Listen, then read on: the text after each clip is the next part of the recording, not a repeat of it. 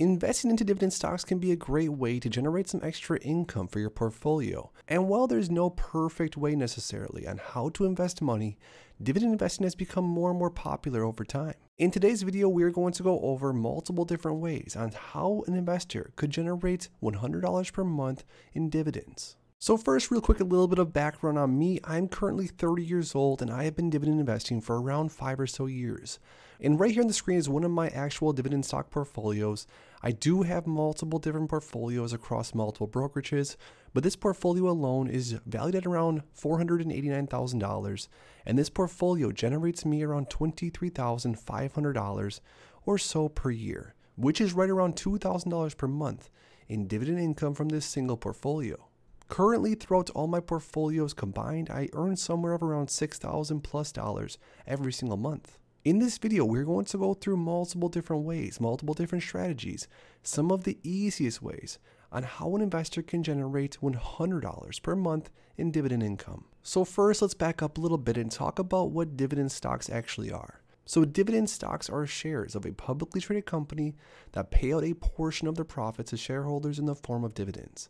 When a company earns a profit, it can choose to reinvest the money back into the business or distribute a portion of the profits to the shareholders. Dividend stocks are companies that choose to distribute some of their profits to the shareholders.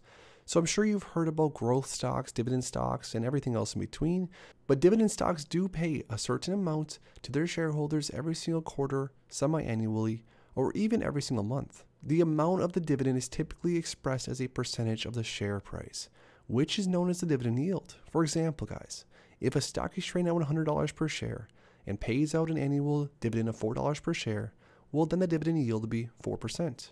Investors may choose to invest in dividend stocks for a number of reasons, including the potential steady stream of income, the possibility of capital appreciation, and the perceived stability of companies that pay dividends regularly. The reason I got so hooked on dividend investing is because I was in a position not that long ago where I came across a decent amount of money from a business liquidity event. And when I got a hold of this money, I made the decision to invest the majority of it into dividend-paying companies, dividend-paying stocks, because I figured, why not invest this money into dividend-paying stocks and ETFs that can pay me and my family for the rest of my life? It's also important to note that not all companies pay dividends, of course, and even those that do may not have a consistent dividend payout. There's a lot to learn when it comes to dividend investing. But if this is something that interests you so far, make sure to subscribe to my channel. So now let's go through a few different options and see what it would take to get to that $100 per month dividend goal. Because let's be real here, if you're a dividend investor, at one point, if not right now, the $100 mark of dividend income is rather significant. So right here, let's start with jepi. This is the JP Morgan Equity Premium Income ETF. So this is actually an ETF, it's not a single share. But jepi does pay a pretty significant dividend. With a trailing 12-month dividend yield of 11.67%, this is definitely on the higher end. And jepi also pays out their dividend every single month. So in order to figure out how many shares of jepi that you would need in order to earn $100 a month in dividends, the math is as follows. jepi currently pays out around 41 cents per share per month. And again, something like jepi, the amount is going to change on a consistent basis, but just for an estimation, let's use the 41 cents per share per month and go off the math that way. So if we were to go into the calculator and type in $100, because that's our dividend amount goal that we want to earn every single month, you would divide $100 by 41 cents because that's how much one share of jepi pays you every single month. You will get 243.9 shares of jepi needed in order to earn that $100 per month mark. Now jepi is currently at $54.60 per share. So if we multiply this by $54.60, you will need to come up with $13,317.07 worth of jepi, again, estimation wise, more or less, in order to earn $100 a month in dividends from jepi. Next up, let's use schd as an example. schd is a very popular dividend equity ETF that pretty much every dividend investor out there either owns of or has thought of owning of in the past. So schd pays out quarterly, and schd's dividend is going to change ongoingly again. These are only estimations.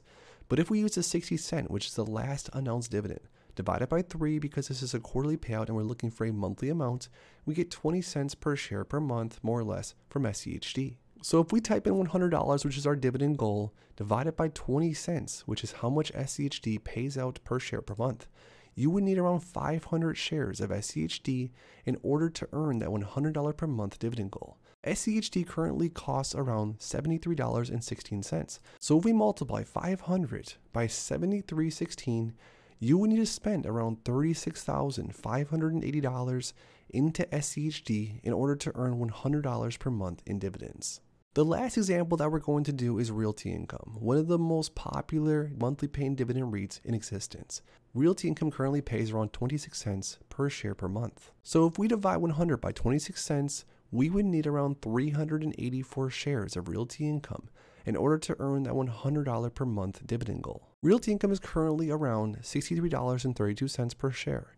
So if we multiply 63.32 times 384, you would need to spend around $24,353 into Realty Income in order to earn $100 per month in dividends. So there we have it. There's a few different real life examples of how a dividend investor could get to the $100 per month from dividend investing goal. Now, like I said earlier, if you are an avid dividend investor, I think it's good to have these different goals, these different benchmarks, and try to surpass them. Now, be careful with this. Obviously, do not invest into stocks and or ETFs just because they offer a large dividend.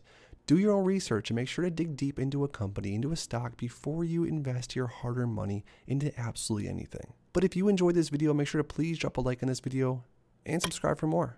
Thanks as always, guys, and I'll see you in the next one.